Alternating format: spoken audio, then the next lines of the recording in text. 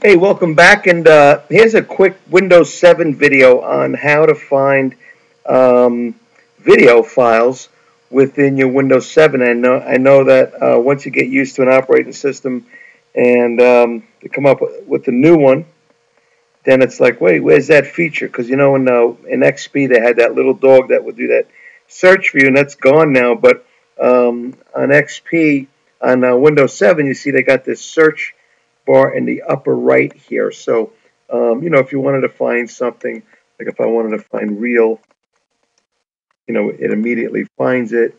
If I wanted to find Jerry, it finds it. But what if I want to find all my music files or let's say all my video files? So MP4s.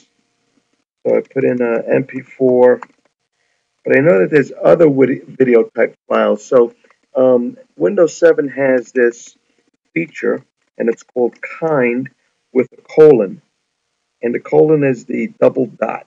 Okay, so it's the double dot over the semicolon, which is a comma dot. So kind colon, and then it brings up this drop down menu here. Okay, you see that? Let me take that out and type it in again. So I'll take out the kind, and you go kind. Still has nothing there, but once you put that colon in, brings down that drop down menu.